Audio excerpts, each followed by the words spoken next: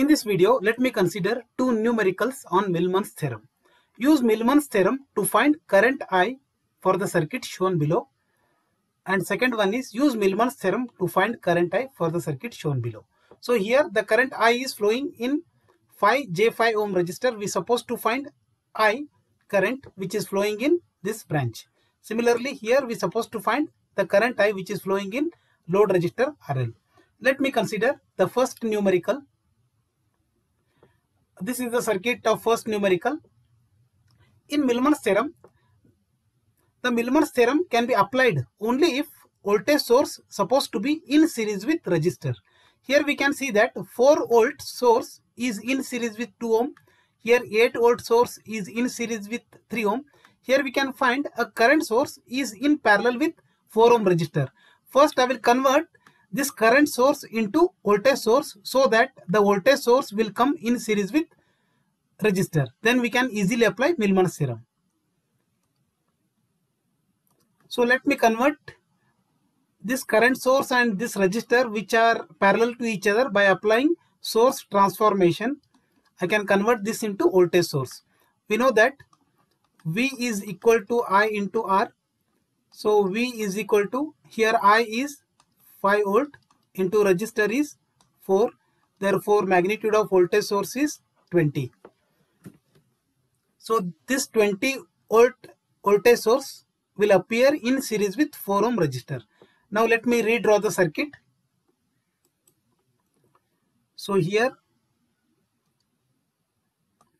this is the voltage source. The magnitude of that is 20, that is plus minus 20, because arrow mark is up direction. So this end is positive, this end is negative. This same resistor will come in series with this. So this circuit and this circuit are same. Now here we can see that all voltage source are having a resistor in series with them and those combinations are in parallel. Now we can easily apply Millman's theorem.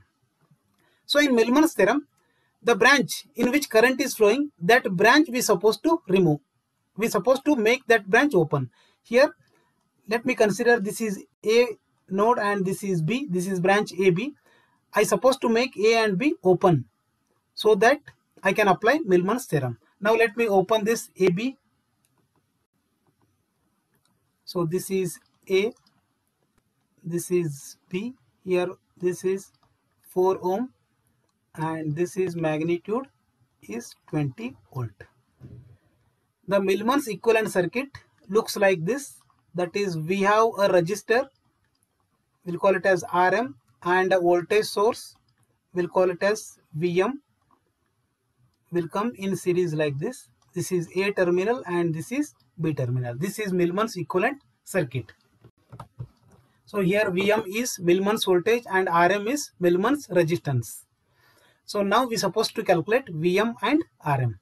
So VM can be calculated as, by using the formula VM is equal to V1 into G1 plus V2 into G2 plus V3 into G3 divided by G1 plus G2 plus G3. So here G1, G2, G3 are reciprocal of resistance R1, R2, R3. So now let R1 is 2 ohm. Therefore G1 is equal to 1 upon 2. R2 is 3 ohm. Therefore G2 is equal to 1 by 3. Let R3 is 4 ohm. Therefore G3 is reciprocal of that, that is 1 by 4. So now let me calculate VM. Let V1, this is V1, let this is V2, let this is V3. So V1 is 4 into G1. G1 is 1 upon 2, that is nothing but 0.5 plus V2 is 8 volt.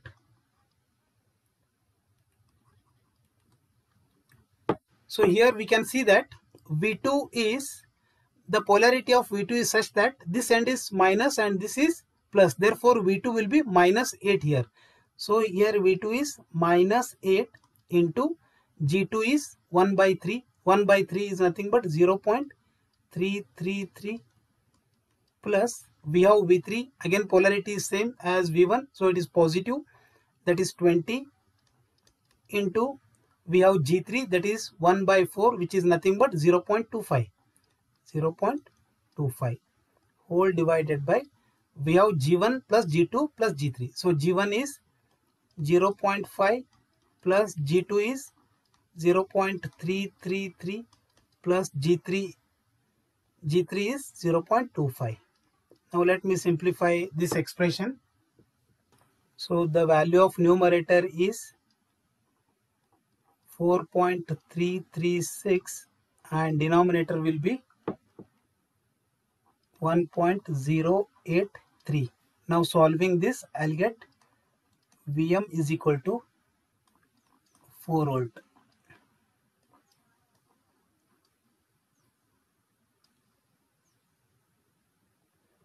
So now thus we found Vm, which is equal to 4 volt. Now let me calculate Rm. So Rm will be given by the formula Rm is equal to 1 upon G1 plus G2 plus G3, which is equal to 1 upon G1 is 0.5 plus 0.333 plus 0.25, which is equal to 1 upon, that is 1.083. So we'll take reciprocal of this, we'll get 0.923. So thus we found Millman's voltage Vm and Rm. Now at terminal AB, which is open, now we are supposed to connect the load which was already connected. So here the load is 5 and J5, that I supposed to connect here, that is 5 and it is J5. So assume that now current I is flowing in this circuit, therefore current I is equal to Vm by total resistance, that is Vm divided by, here Rm value is 0.923, so it is 0.923 plus 5 plus J5, therefore solving this I is equal to Vm is 4 divided by 5.923 plus J5. So solving this, it gives 0.394 minus J 0.332 amps. So it is better to keep the current value in polar form, therefore I is equal to, in polar form it gives 0.516 at an angle of minus 40.16 degree amps. So this is the current which is flowing through the load resistor. While converting rectangular form to polar form, make sure that your calculator is in degree mode. So this is the solution for the first problem. Now let me consider the second numerical, which is also on Millman's theorem. So this is the second circuit. Here we are supposed to find current I which is flowing through the load resistor RL using Millman's theorem. So as we know, here each resistor is in series with a voltage source. We can apply Millman's theorem to this circuit. So first remove the branch in which we are finding the current. So assume that this is branch AB. In AB we are finding the current. I will make it open. I will redraw the circuit. So now the circuit looks like this. As I made A and B open, I removed the 20 ohm resistor that we supposed to use later to the Millman's equivalent circuit. So here we supposed to convert this circuit to Millman's equivalent circuit, which is nothing but Millman's equivalent resistance, that is Zm, and Millman's equivalent voltage, that is Vm. And this is the same terminal A and B. We supposed to convert this circuit to this form. So here let me consider this as V1, this as V2, and this as V3. Let this is Z1. So here we are using Z1, Z2, Z3 because it's a AC circuit. Usually for AC circuit, we'll write the resistance as impedance. This is Z3. So now let me find the Millman's voltage Vm.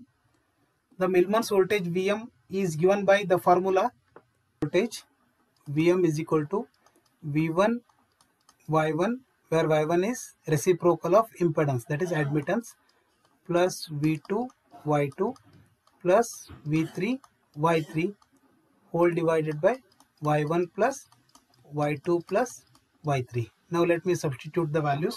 V1 is 20 angle 30 into Y1. Y1 is 0.1 mho, 0.1 plus V2 is 10 angle 0. So angle is 0, we can ignore that 0. That is 10 into Y2 is minus 0.1 J mho, that is minus J 0.1, and V3 is minus 15 angle 45, minus 15 angle 45 into we have Y3 is plus J 0.1 mho, that is J 0.1 whole divided by we have Y1 plus Y2 plus Y3, that is 0.1 minus J 0.1 plus J 0.1. Any of these two will get cancelled.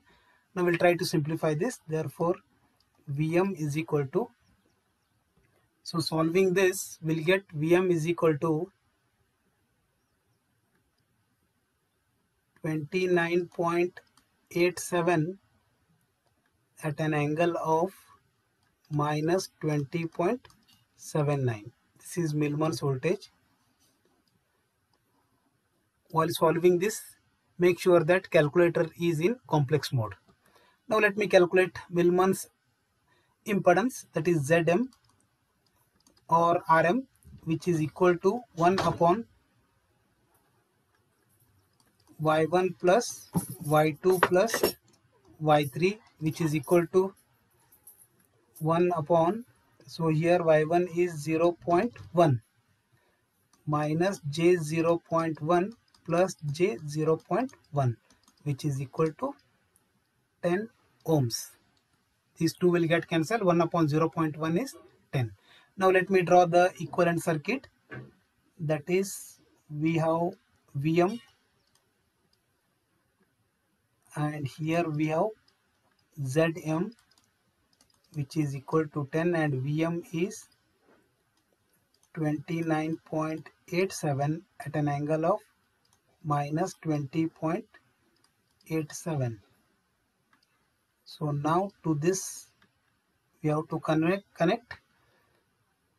20 ohm resistor, which is RL, that is 20 ohm. The current through this is I. Therefore I can write I is equal to Vm divided by 10 plus 20, that is 30, which is equal to 29.87 at an angle of minus 20.79 whole divided by 30. Solving this will get I is equal to 0.995 at an angle of minus 20.79 amps. So it is good practice to keep voltage values and current values always in polar form. So this is the current which flows through load resistor RL, and this is solved using Millman's theorem. This is the final result. Thank you for watching.